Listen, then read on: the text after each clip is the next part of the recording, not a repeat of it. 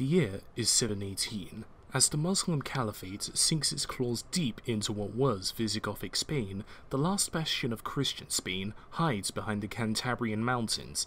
The Kingdom of Asturias now bore the responsibility of driving back the Muslim invaders and restoring Iberia to Christian rule. Before that, Iberia was ruled by the Christian Visigoths, former Germanic barbarians who took advantage of the fall of the Western Roman Empire, who ruled over and eventually assimilated to the Gallo-Roman populace. But Visigothic rule wasn't always stable, and by the year 711, the kingdom had just come out of another power struggle, with King Roderick barely retaining the loyalty of his vassals. Meanwhile, to the south, a powerful new empire had emerged and eyed Iberia with hungry eyes. The Umayyad Caliphate, successors to the Rashidun Caliphate, had succeeded in conquering the Maghreb and bringing the Caliphate to its greatest extent yet.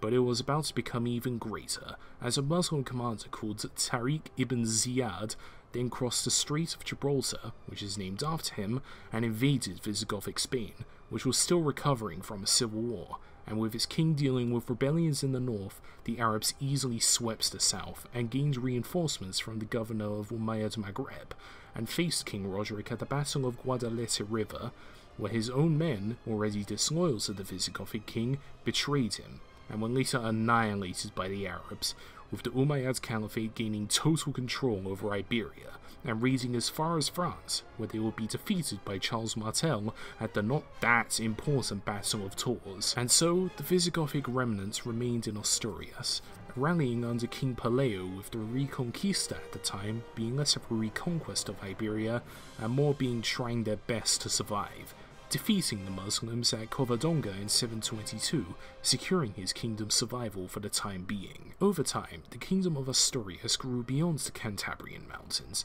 conquering Galicia, Castile, and Leon, which would become an important centre for the Asturians, as well as the seat of its successor, the Kingdom of Leon, in 924.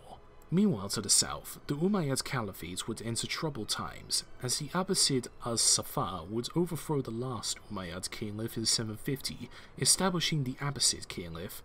Az-Zafar would then kill the entire Umayyad family, all except an Umayyad prince called Abd al-Rahman, who fled to Al-Andalus after defeating its governor, establishing the Emirate of Cordoba in 756, which had to contend with the growing power of Asturias and the legend himself, Charlemagne, who successfully retook the foothills of the Pyrenees and much of Catalonia. Back in Asturias, the body of Santiago, or St. James, was found in Galicia, and the King of Asturias established a pilgrimage route there, as well as building a cathedral there.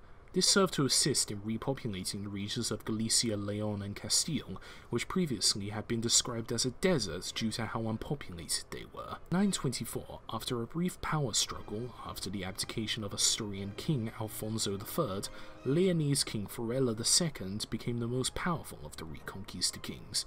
This is where the Reconquista really warms up, with many of the nobles and clergy of Leon effectively rewriting reality to suit the Reconquista, forging documents, fabricating genealogies, and framing the geopolitical situation as a grand struggle between the Christian Iberians against the Muslim Arabs. This was aided by the patron saint of Asturias and then Leon, St. James, who despite dying in 44 AD, apparently led an Asturian army to victory against a cruel Muslim prince at Clavillo, gaining the cognomen Matamoros, or Slayer of the Muslims, with the militant order of Santiago being established to fight the Muslims, which is honestly just some of the most high testosterone shit I've heard all day. Indeed, the whole of Spanish society was unified by the narrative of an old united Spain, defeated by evil foreign invaders due to their own sin and disobedience towards God, only to rise again and destroy the Muslim threat through crusade and reconquest. The Reconquista is basically what we see the Crusades as today in popular culture, except 10 times more extreme and badass. In 939, King Ramiro of Leon defeated the now Caliph of Cordoba, Abd al-Rahman III, in the Battle of Simancas, ambushing and absolutely annihilating the Caliph's army, nearly killing him, which had the result of pushing the frontier a bit more forward, but it would stay there for the next 100 years. Back to the Muslim south, it was collapsing. Yep, Internal strife and instability brought the Caliphate of Cordoba to ruin, and by 1031 the whole thing exploded into warring states. But where the Muslim power in Spain collapsed, the Christians to the north took the opportunity to expand theirs in exchange. Meanwhile, as the Caliphate was collapsing, an unlikely new power arose to the north. King Sancho I of Pamplona would conquer lands from Leon to Aquitaine to Aragon, but his Basque hegemony was not to last, as when he died, his kingdom was divided, with one of these kingdoms, the Kingdom of Castile, was later become very important, as its first king was one named Ferdinand, who would be so great as to claim the title of Imperator Totius Hispania, or the Emperor of all Spain. This period of history was one of chaos and balkanization, where the foreign policy went from an us versus them narrative to one of ruthless pragmatism, with Christian kings vying for dominance to levy tribute on Muslim taifas, alliances between Christians and Muslims being commonplace, and many heroes of the time, such as the legendary El Cid, fighting against Christian kings and allying with Muslims. It was the kind of place where you could go to sleep and two factions would be wiped out overnight, and you'd find yourself under a different ruler.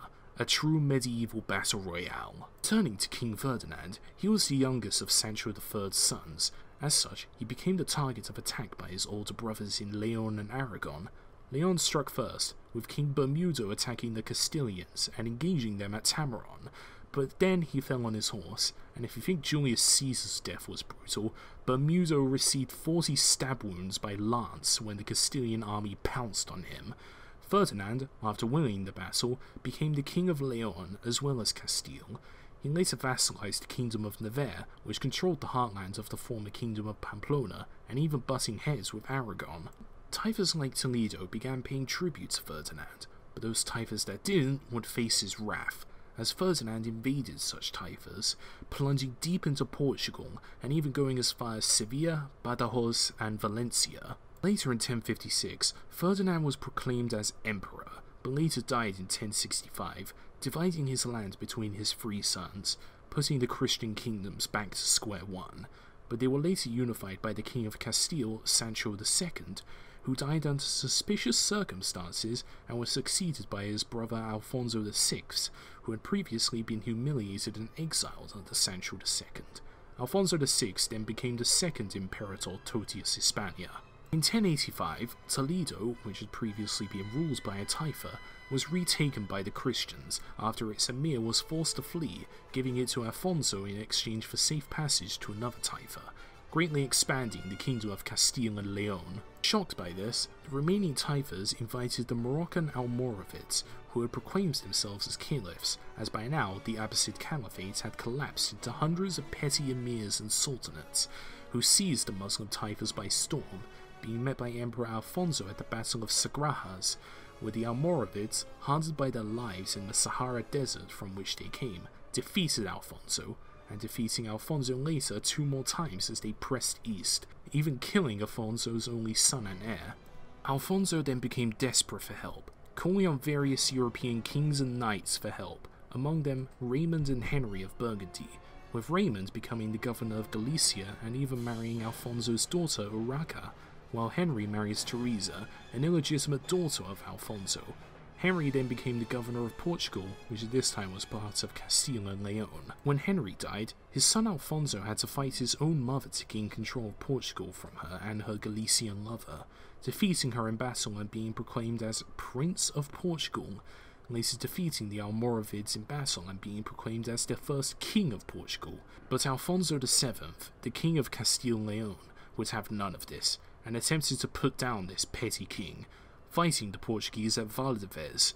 Well, it was more of a jousting tournament, but at the end of the day, the Portuguese won and became an independent kingdom. While this was happening, the Second Crusade was declared, and many Christians, particularly English crusaders, were passing through and stopping by the Portuguese city of Porto, and Alfonso I managed to convince a number of them to help him by taking the Almoravid city of Lisbon, taking it in 1147, beginning a friendship that lasts to this day. Meanwhile, to the south, the Almoravids were replaced by the Almohads, which were basically the Almoravids with a different name. Portugal would expand further south, setting its modern border pretty early on with the conquest of the Algarve down the line in 1247.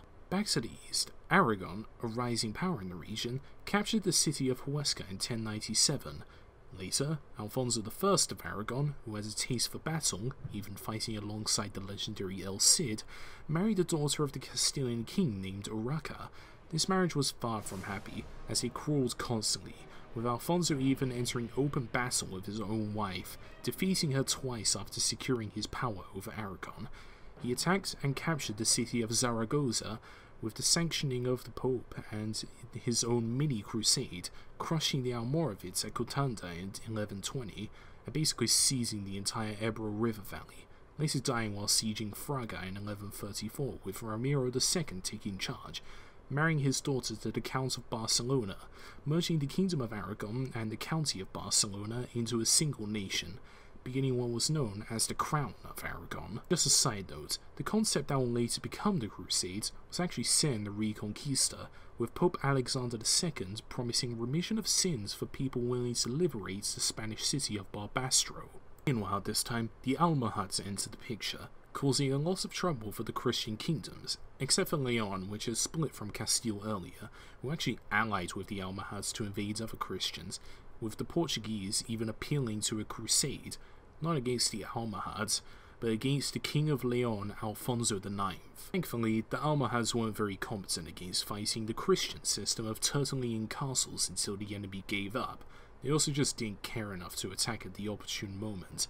That was until 1211, when they geared up to invade the Christian north, invading in 1212 with the intention of conquering Castile. Castilian King Alfonso VIII called upon Pope Innocent III to call a new crusade, which he got, and united the whole Christian north against the Almohads, gaining aid from Portugal, Aragon, Catalonia, Navarre, and even Leon showed up to unite under the banner of Christ.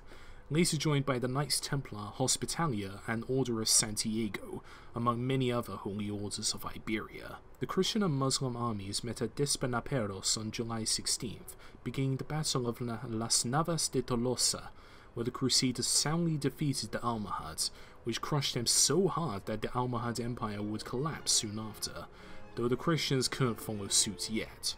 Al-Andalus would once again break up into small taifas, the largest of which being the Emirate of Granada, and past this point it was just a desperate attempt to hold on to their lands, as the emirs would constantly try and fail to push back the Christian armies, losing more and more land. Valencia fell in 1238, Sevilla fell the same year, and Cordoba, the old capital of Al-Andalus, the rival of Constantinople and Baghdad for the greatest cities in the world, was captured by the Kingdom of Castile in 1236. This was the crusading equivalent of the Eastern Crusaders capturing Egypt, which actually nearly happened around this time too. Over the remaining centuries, the Muslims were pushed back into the small Emirate of Granada, the last remaining Muslim state in Iberia, barely surviving for the next 2 centuries after the disaster that was the 13th.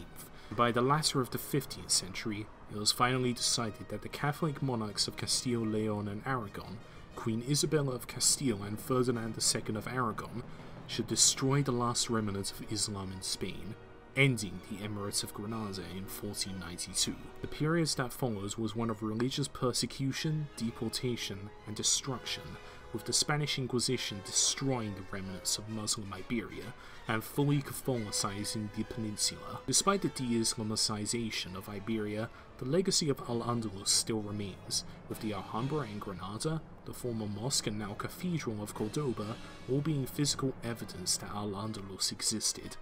Arabic has left many influences on Spanish, with many geographic locations gaining their name from the Andalusian Arabs, and many advances in science, engineering, and architecture originated here.